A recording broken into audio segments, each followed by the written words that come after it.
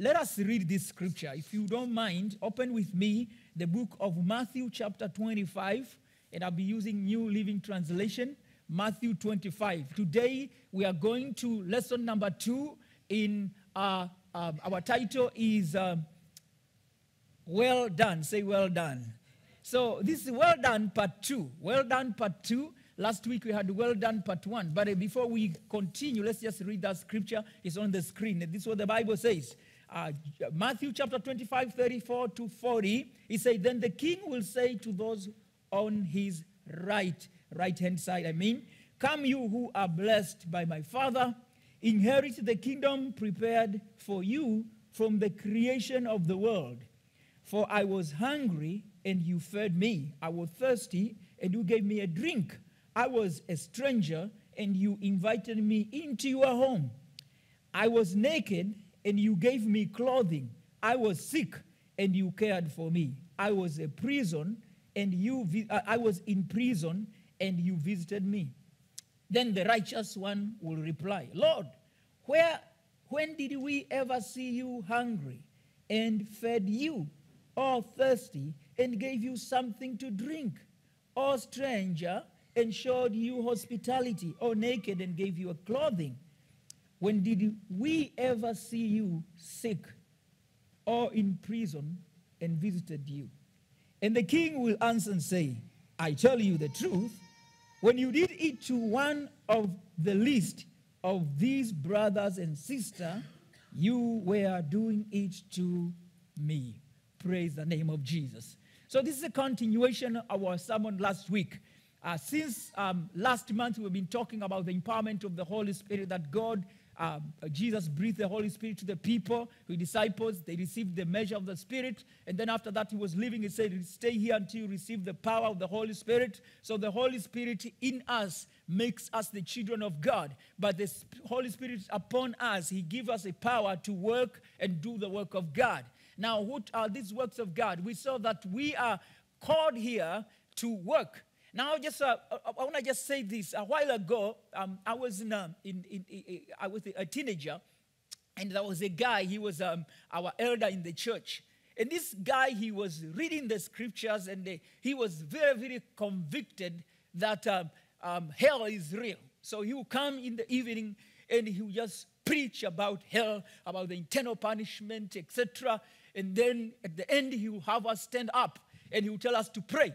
Now, this was his prayer. God, I don't want to come to heaven. I don't need to be in front. Just put me in the bathroom. I just be in the bathroom in the heaven. I don't want to go to hell. Put him in the bathroom. Put him in the bathroom. He was passionate, crying. Honestly, he said, I don't want anything. I just want to be in the bathroom. If you have a bathroom, put me there.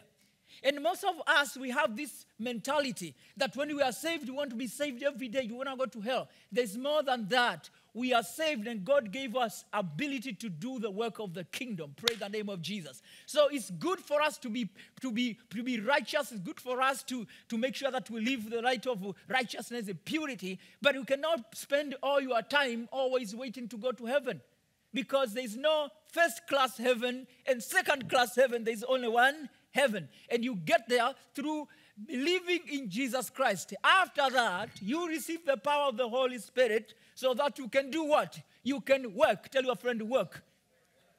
Ask you, are you working? Ask them, are you working? Are you working, or you're just collecting unemployment benefits? Because most of us, sometimes when we are saved, all what we do is collect in unemployment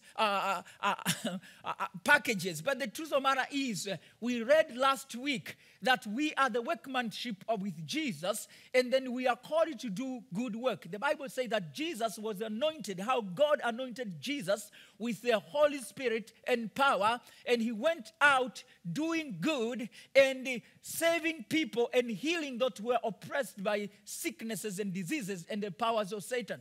So he was not anointed to become more child of God. He was not anointed to go to the temple. He was anointed to do good work. Tell your friend, good work. So we saw, like class from last Sunday, that Jesus gave them a parable. And he said, this what happened, that a master was traveling, and he gave 5 pieces of silver, another one 2 pieces, and another one 1. And he gave them to go invest. The Bible says one with 5 who invested. When he came back, he gave 10 back. So he gave 5 plus 5. The one with 2, he invested the 2, and then he gave back 4. And the one with 1, he was given 1. He said, I feared and I hid it. So here is your talent. And those who gave 5, received 5 and gave back 5, God said this, good and faithful servant, you have been faithful in little, so you are going to qualify and receive more, in charge of more. The one who received 2 and gave 4, he said, you have been faithful in little, and I'm going to give you even more. The one who was given 1 and he hid it, the Bible says that he was called a wicked servant. Take him out. The truth of the matter is, here is a challenge.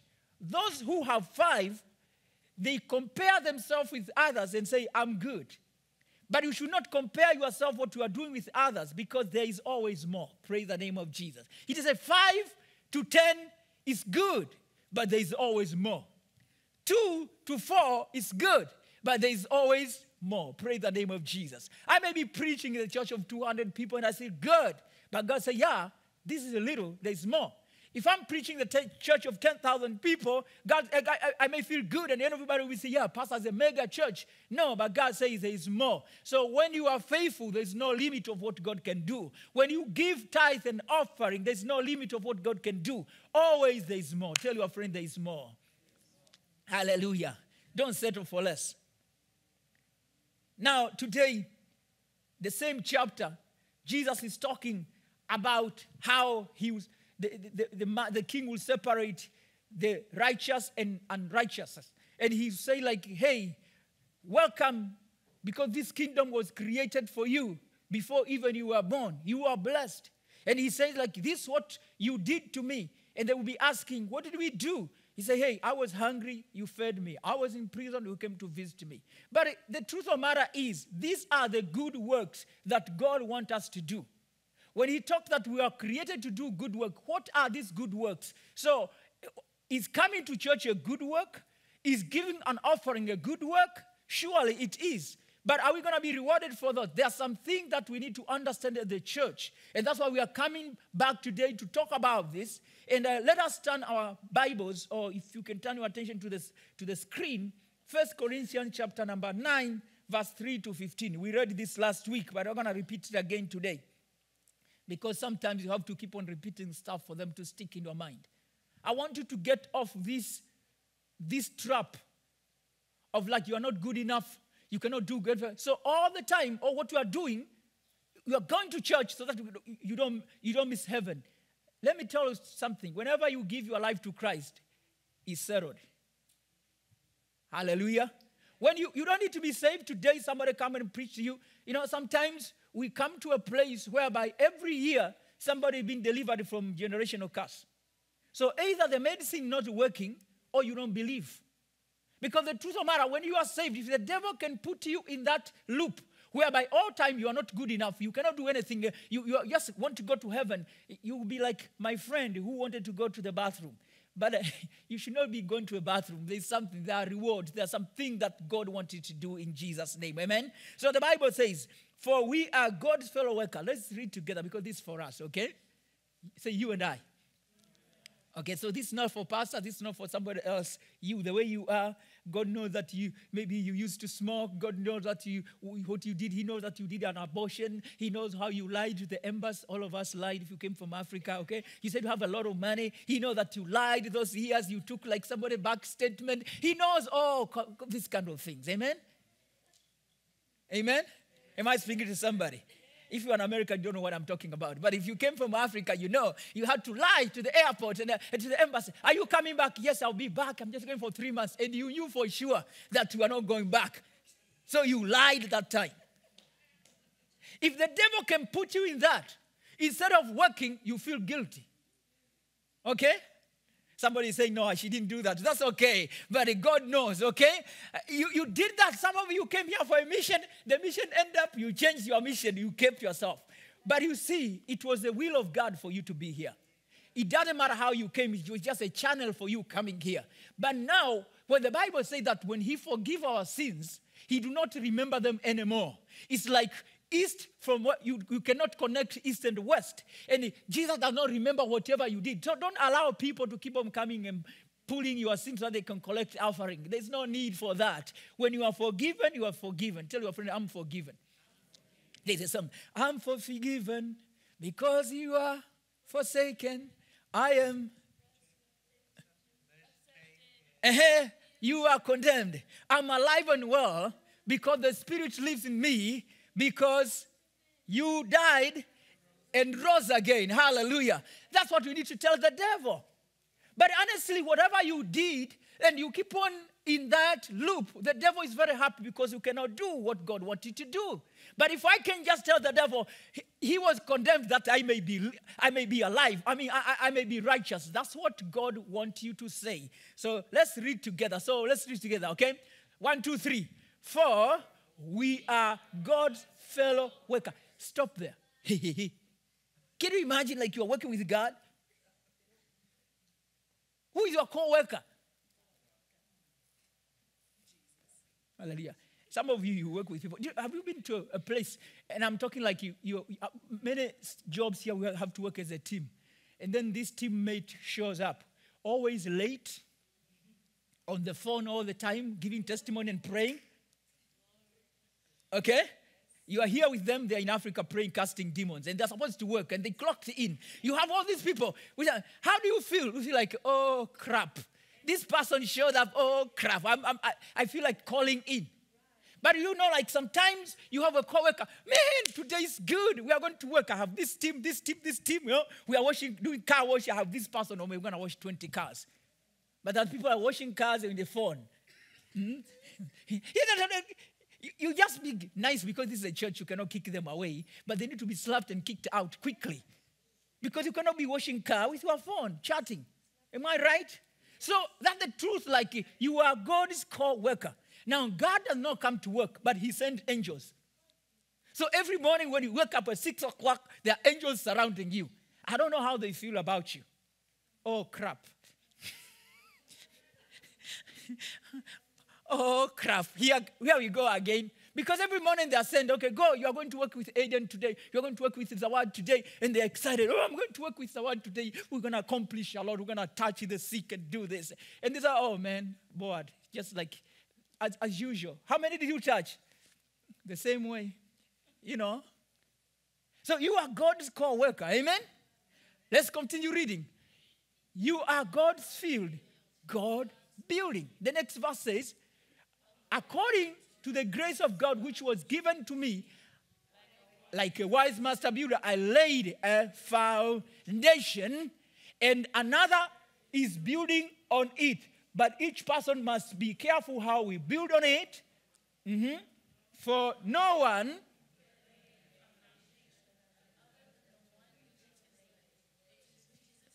Jesus Christ. 12. Now, if anyone build on the foundation with gold, silver, precious stone, wood, hay, or straw, each one work will become evident, for the day will show it, because it is to be revealed with fire, and the fire itself will test the quality of each one's work. If anyone's work which he has built on it remain, he will receive a reward. If anyone's work will burn up, he will suffer a loss, but he himself will be saved, yet only so as through fire. Praise God.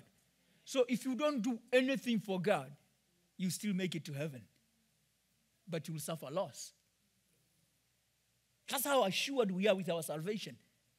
If you are a believer, you gave your life to Christ, and you are following, you are living righteous life, you are doing what you are supposed to do, and you don't do anything. You just come to church and go home. And maybe you don't even come to church. You watch on television. That's okay. You make it there. But you don't have anything to give or to show. Because faith in Christ will give you eternal salvation, will give you eternal life. However, God will not be rewarding our faith like, how much are you saved? Hallelujah. It's like a delivery truck. Maybe you drive UPS truck, or you drive FedEx or Amazon. Going to a gas station is necessary. Hallelujah. Because you cannot drive that thing without gas. However, stay in the gas station forever, you'll not be paid for that. You get paid for the amount of package that you deliver. So you have a choice to be at the gas station and clean your vehicle and make it nice, look nice. And fine, they will not call you a thief, but you are stealing from yourself. Because at the end of the day, how many packages do you deliver? One. So 1 times $1,000 is how much? It's 1. Can you pay your apartment with that? No. So the more you do, the more you receive. Praise the name of Jesus. So it's very important for us to understand that Jesus is the cornerstone. And Apostle Paul, he is the leader. It's like Pastor Joshua in the church. I laid down the foundation. I can decide to lay a foundation where I'm like the battery in the church. If I'm gone, there's no music, nothing. People lay foundation like that. So when they're gone, there's no church. Have you ever seen some churches like that? Yeah, there are some places where if Aiden is here, we have drums. If Aiden is gone, there's no drums. Because that's the foundation that they build. But we lay a foundation where each one of us here, you have an opportunity to build. Hallelujah. If you can't build in the kitchen, you can build in cleaning. If you cannot build in cleaning, you can build in worship team. If you cannot do that, you can visit the sick. Everything is provided. However, you have a choice to make. Tell your friend you have a choice. Material that you use. He said, if you choose to use gold, okay.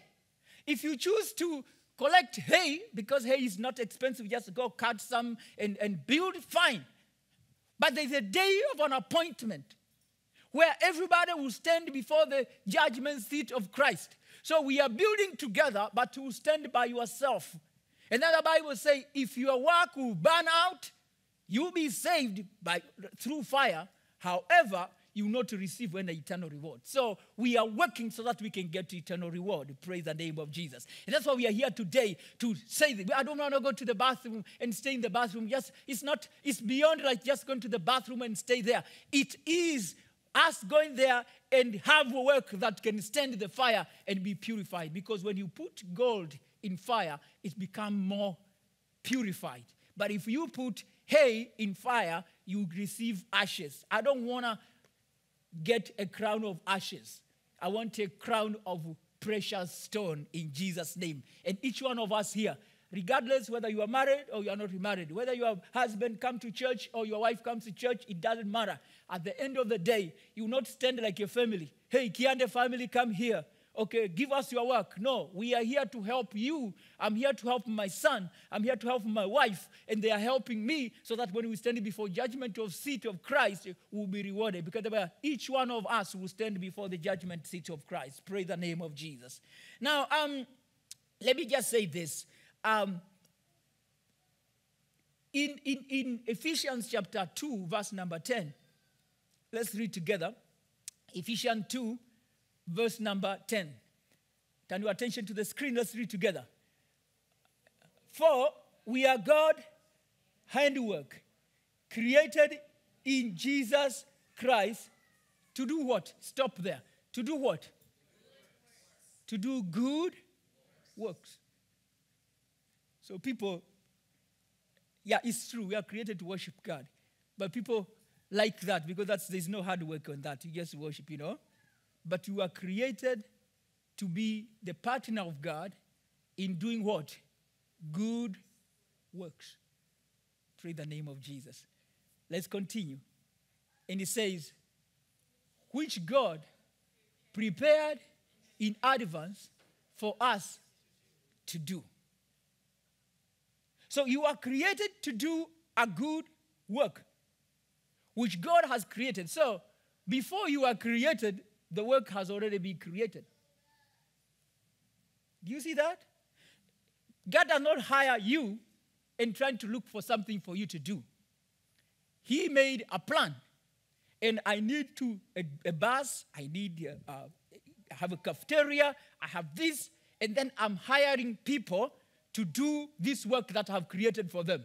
So when he calls you, It's not like he's calling you and say, now we have too many people here. What do I do with these people? What do we do with these people? No. He calls you, and the moment you find yourself, you have a position. So there's nothing like, in this church you have nothing to do. Because the truth of the matter is, before you were created, God has already prepared a work for who? Say, for me. Ask your friend, do you work? Ask your friend, are you building? What material are you using? You see, most of the time, we like cheap things with God. Cheap things. Cheap time, cheap. We have been running this service, I think, for the past 4 or 5 years. Every morning we are here, whether there are 2 people or 3. Thank God we are more than 20 here, we're more than 30. It's amazing. But the truth of the matter is, whether there is 1 person or 2, we have to be here. Because this is God's work. Do you think like if you are going to London and you get to the Des Moines airport, maybe you are boarding Delta, and say, today we are not going, we have only 2 people, passengers, so please, we are not going. Have you ever heard something like that? Because those people work.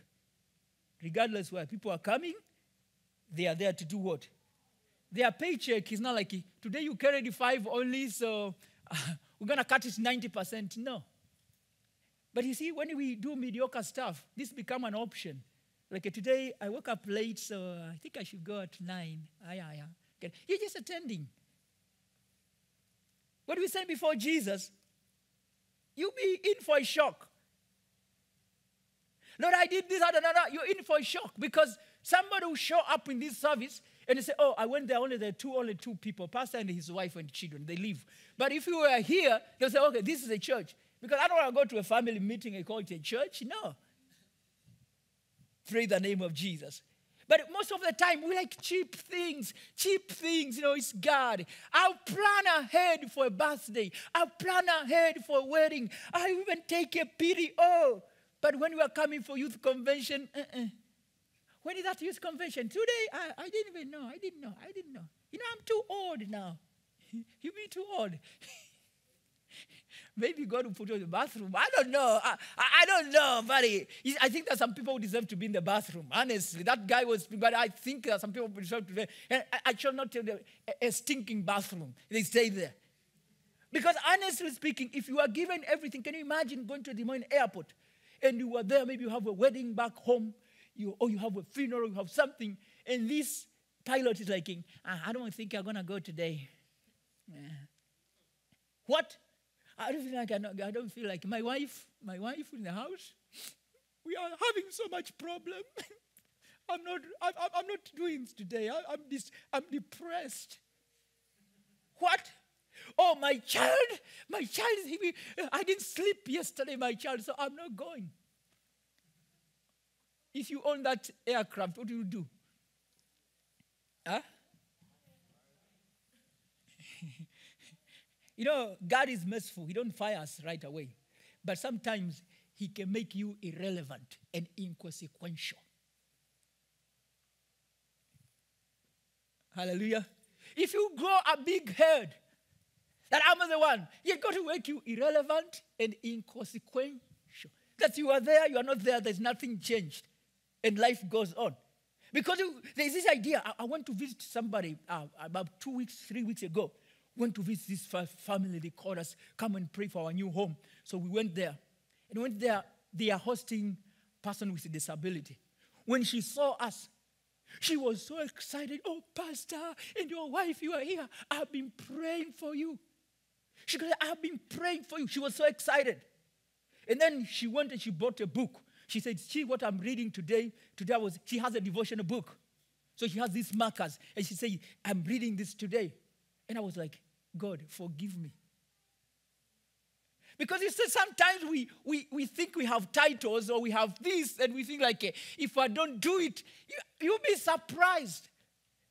Because there's somebody there, you call them somebody with a disability, but they are praying for me and my wife. They are praying for the vision. They are there, they are reading their Bible, they are doing stuff. And for us, sometimes we think like we own everything. I'm telling you, sometimes God may not punish you, but he can make you irrelevant and inconsequential. I remember I was talking to somebody a few years ago, and she said, I'm leaving the church, and tomorrow I'm not. They were giving good tithe. The next day, they cut the tithe. But you know what? God made them irrelevant and inconsequential. Because when you think you are giving like you to get a position, and God decided to make he just and send money from somewhere else. So they just wonder like this guy is just doing what you are supposed to do, and they get mad. Because it's dangerous when God makes you irrelevant and inconsequential. If you read the book of Samuel, God rejected Saul. So, when he saw like Samuel was late, he took authority and started sacrificing. And when he came, what did you do? You did a stupid thing. I saw that you were late, and I decided to do this. He said, God has rejected you, and he has given you the kingdom to somebody else. Now, from that time, he was the king, but he was irrelevant and inconsequential. He said for many years, he's the king, he has people, he's prophesying, but he was irrelevant and inconsequential. I want us to be relevant and to be effective with the kingdom of God when we honor what God has called us to do, when we serve what God has called us to do, when we decide to do what God has called us to do. I believe that God will honor and say, I love that my son, that my daughter. And when we do something, God will honor us and bless what we are doing in Jesus' name. Amen? So the Bible says that we are God's handworkman. God had prepared stuff for us. God has prepared works for us. So number one thing that many people don't do, God prepared something. You are not an accident. Tell your friend you are not an accident. Before you came, there was a provision. I always get surprised. You see, when a mother conceives, there's no milk. But the day that son or daughter shows up, everything opened up. So he comes with all the provision. And somebody said, I don't want to do. I was so scared when my kids were growing up. I was living in this place. I was paid $650 a month, and I was given a free house.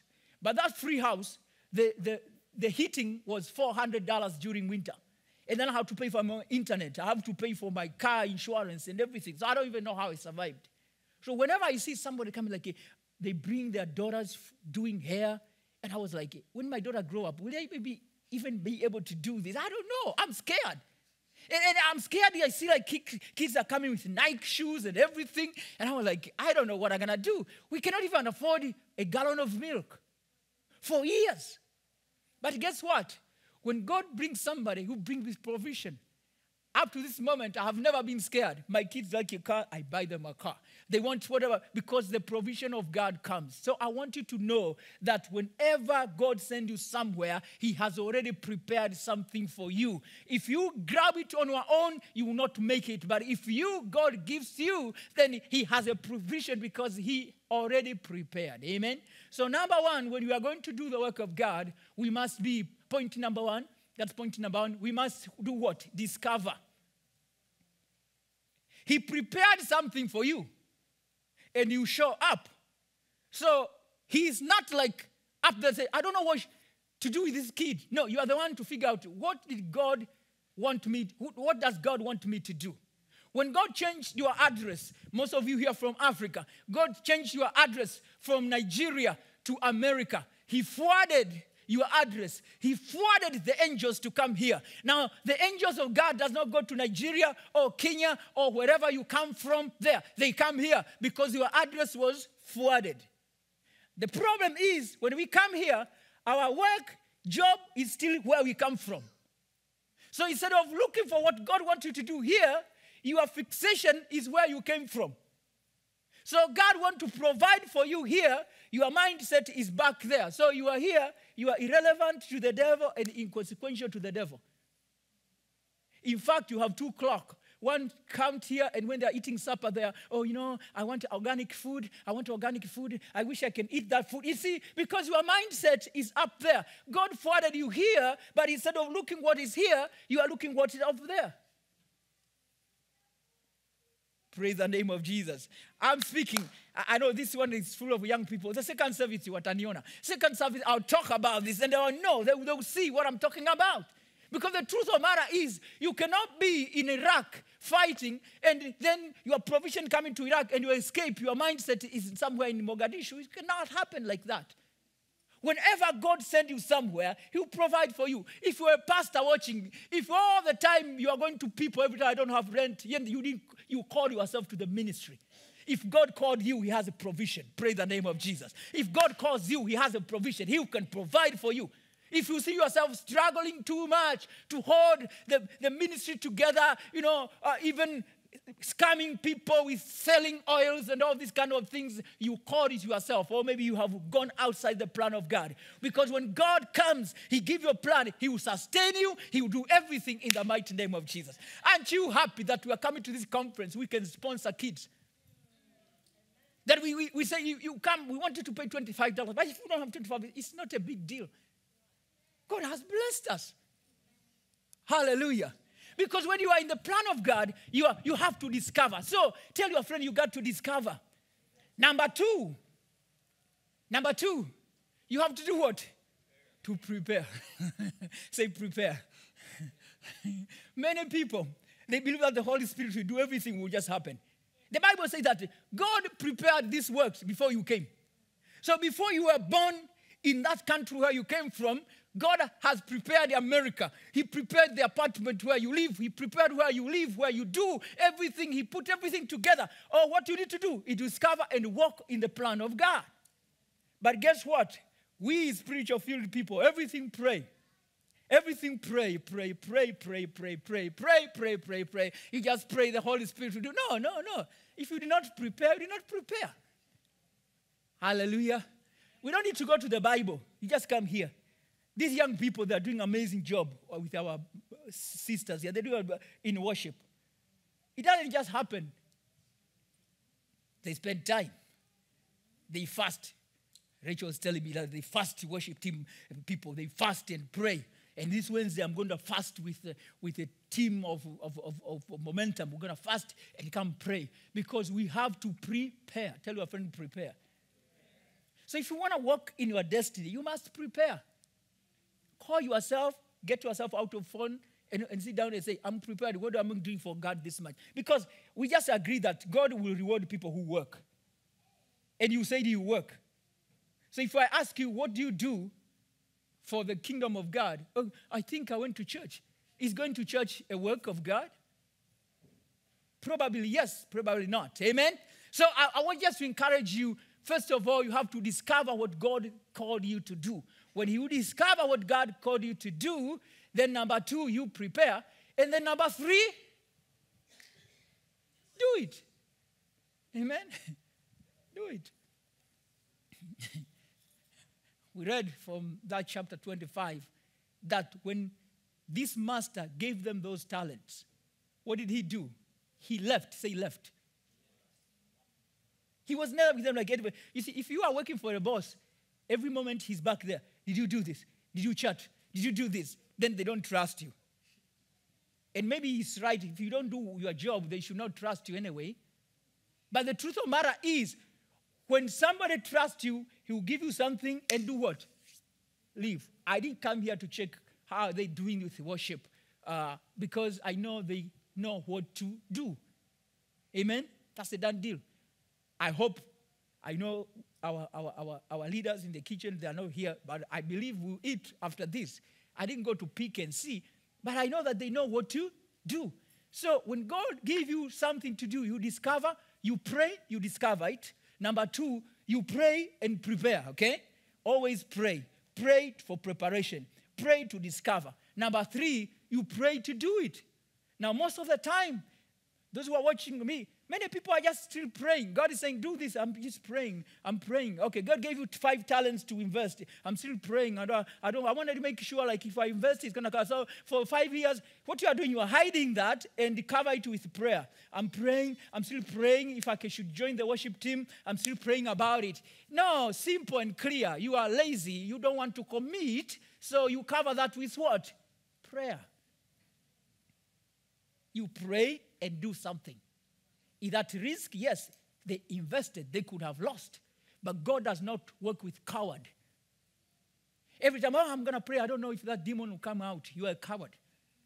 I don't know if I do that, you are a coward. You see, if the demon does not come out, is that my problem or God's problem? I'm asking you, okay? I came here and say, hey, I'm going to pray for you this morning, and God will bless you.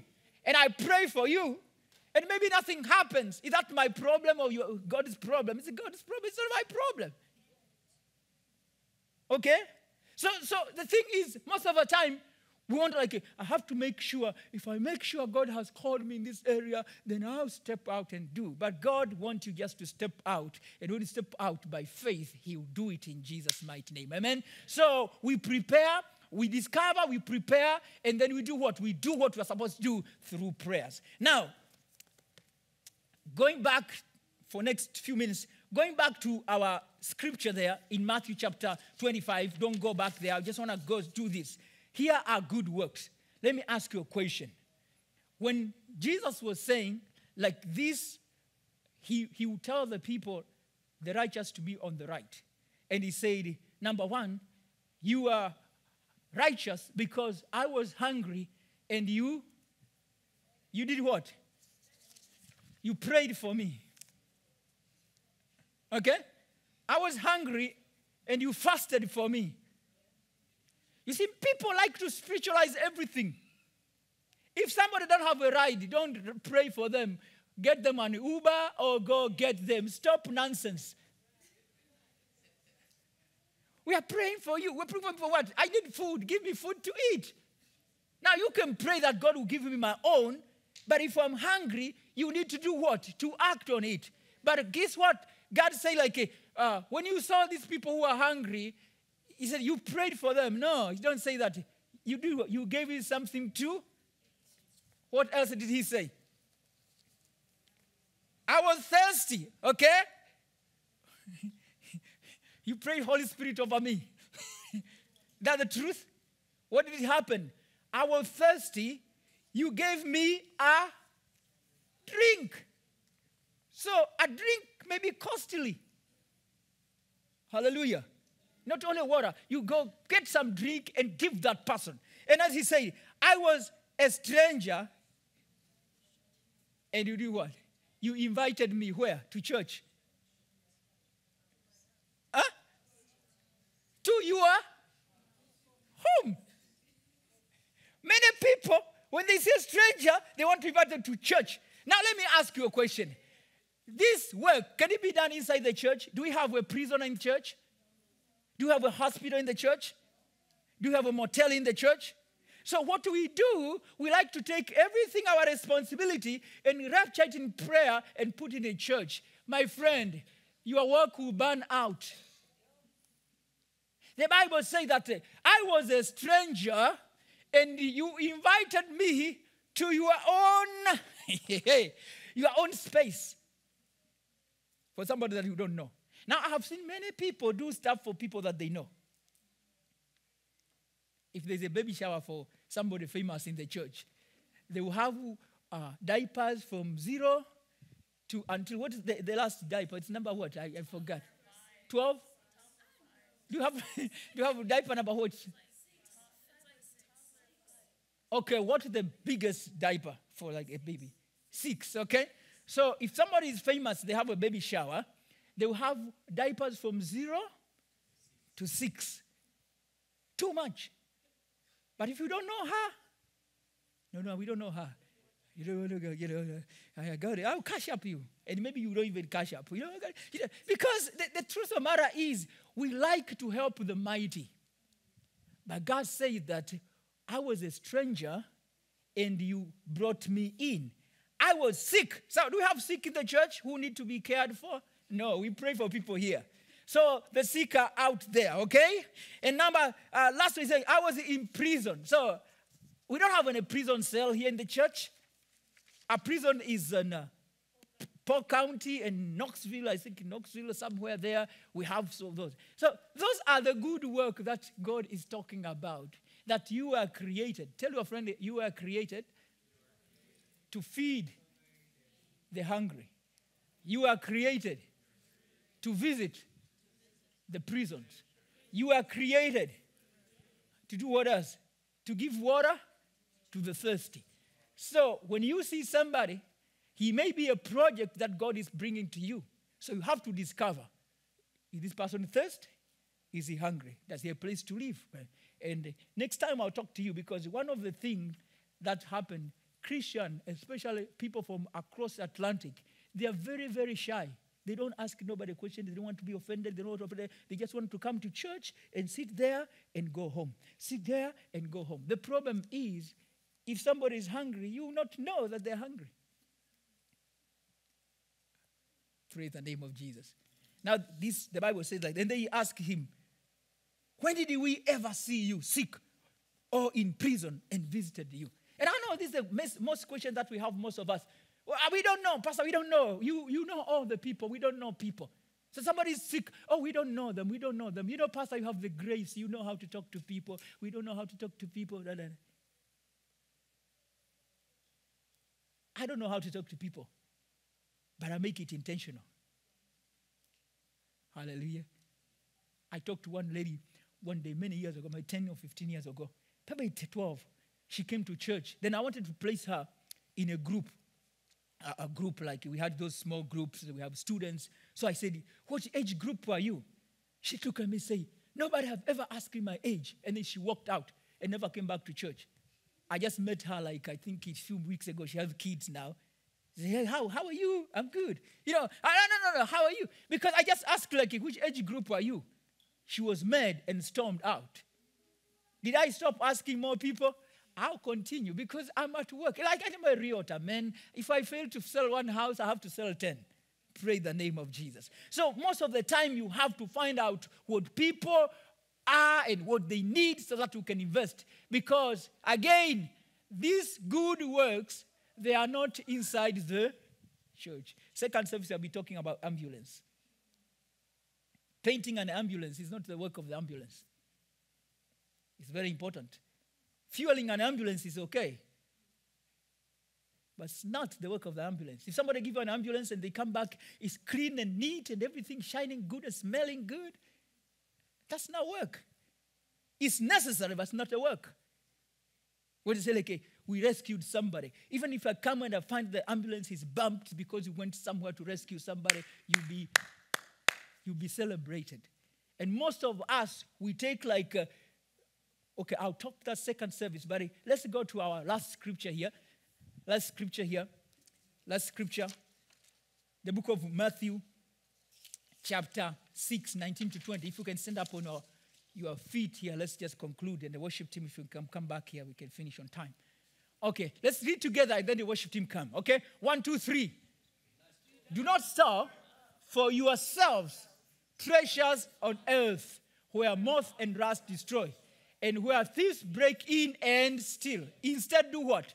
But store up for yourself treasures in heaven, where neither moth nor rust destroyed, and where thieves do not break in or steal. Praise the name of Jesus. Now, he's not saying, do not store your heart in heaven. Many of us, our hearts are with God, which is okay. But he's talking about our valuable, our treasure. You see, everything that you value, your heart is there. Pray the name of Jesus. How many of you can survive without your phone for a day today? Anyone? Praise God. May God have mercy on us. If you forget your jacket in the house, it's okay. If you forget your phone, you have to make a U-turn. Because honestly, you can't survive without a phone. Everything is there. Your numbers are there. Your boarding pass, everything is very hard. So you treasure that phone. Amen? You care for it. Whatever it is, that's where your heart is.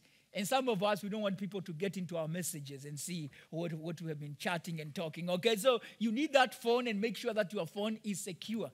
So where your treasure is, there is your heart. Now, God tells us this.